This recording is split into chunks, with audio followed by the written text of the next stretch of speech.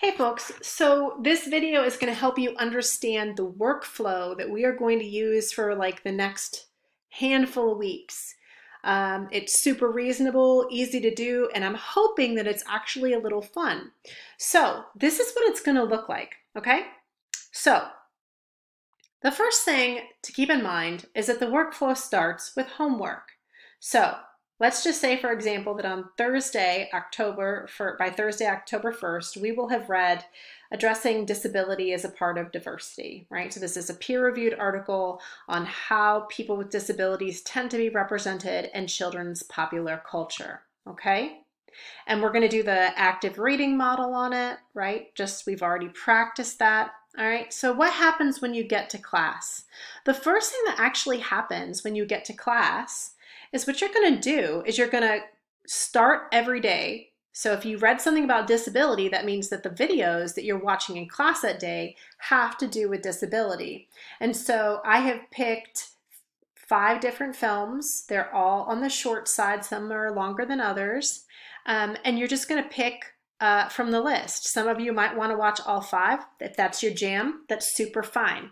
So you're just going to, a lot of these are on YouTube, and you're just going to click on them and be like, cool, I'm going to watch this little clip of Mushroom and the Forest of the World, right? Or I'm going to watch Disney Pixar's Loop, you know?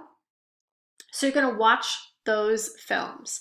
And as you're watching those films, I want you to have a pen in hand. And what I want you to do is just take notes. So make sure you just write down which ones you watched. And then just take some notes to yourself and be like, wow, this reminds me of what we read for homework about how people with disabilities tend to be represented. There are usually one of 2 ways you're going to see these connections. You're either going to see these connections because you're seeing people do the same things, and it's not great. Or you can be like, wow, you know, this is a common critique of how we tend to represent people with disabilities, but this piece is doing something entirely different, and it's super awesome that they're actually challenging this really kind of low-hanging fruit way that people with disabilities tend to be represented. Does that make sense? So then you're going to just sort of take those notes, watch them with a pen in hand, take some notes for yourself, unless you just want to type out your notes. You do whatever you want, right?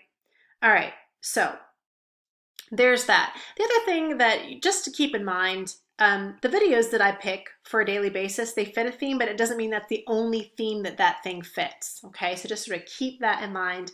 There are potentially other ways that these films line up with other themes we might be talking about later on in the class, right? Because people are complex, they're not just one aspect of their identity. Right?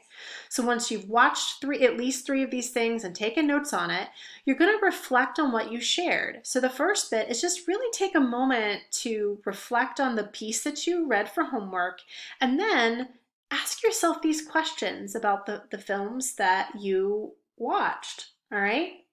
And then what I want you to do is I want you to just take a moment to write down your thoughts, but I want you to actually just focus on one of the particular films that you watched, okay? Or if you don't want to focus on a particular film, you could focus on a particular question asked above. Like for instance, is the character with a disability depicted as a burden or friendless? And you might be like, okay, I'm going to focus on this question and how the different films that I watched are the people friendless.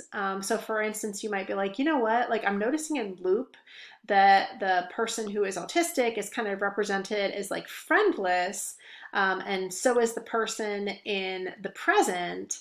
But that in Mushroom and the Forest of the World, that this person has a disability, but also has a ton of friends.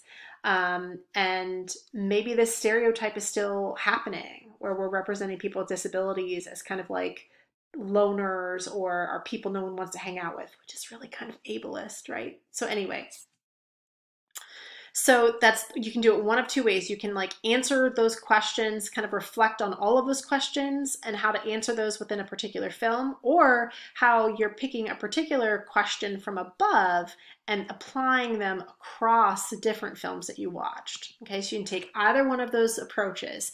And remember that this is just a free write, okay? So you're just gonna write one paragraph that's like 5 to 6 sentences. This is not huge, okay?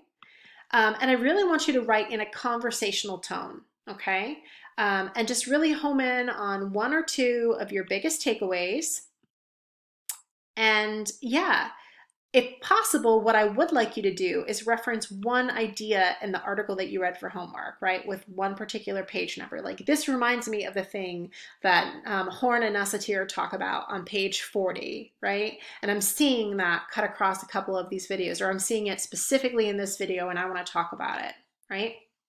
So that's it, okay?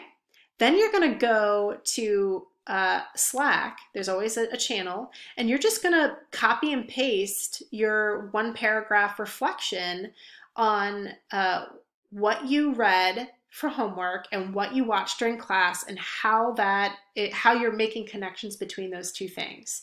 And then once you've done that, you're just going to read and respond to at least two of your peers' reflections, right? And have a conversation. Obviously, in terms of this workflow, if you need a refresher on civility, definitely check out the syllabus. You might be watching a video that maybe challenges something for you, that produces some sort of cognitive dissonance. So don't be a jerk, right? Like if you watch something about, I don't know, a person with a disability, don't make fun of people with disabilities. Who does that? Come on, it's 2020. The same thing with we're talking about orientation, or we're talking about race or body size, whatever it is that we're talking about, just don't be a jerk. That's it, right? Because if you're a jerk, you're not going to get the points, friends. So that's it.